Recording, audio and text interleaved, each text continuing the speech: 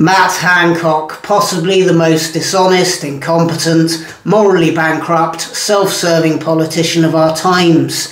And let's face it, he's got some strong competition for that title. The wife-cheating, economy-decimating, life-ruining cretin was unfortunately summoned to appear before the COVID inquiry this week, despite the fact that the entire country at this point would prefer not to hear a single word to come out of his lying mouth or see his smug, punchable face ever again for as long as we all live and breathe.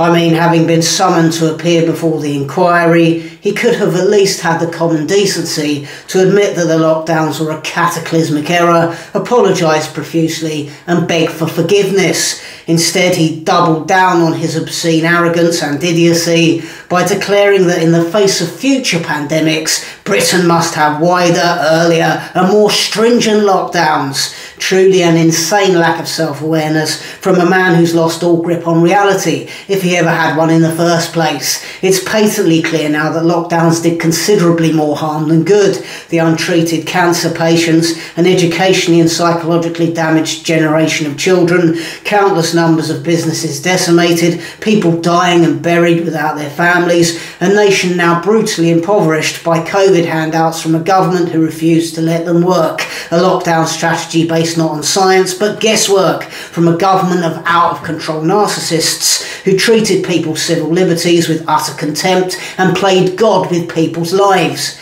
We will of course never get an apology or an honest statement from this despicable clown, but if he thinks the British people will accept a lockdown in the face of a pandemic ever again, then he's gravely mistaken, isn't he? The people of this country were fooled once, and shame on the government of crooks and shills that did it to us. We won't be fooled again. They try to lock us down again, they'll be ignored. They engage the police and the armed forces to make us comply. They'll trigger mass-scale civil unrest. It's an appalling indictment on this country that Hancock is still a serving member of Parliament when he should be rotting in prison.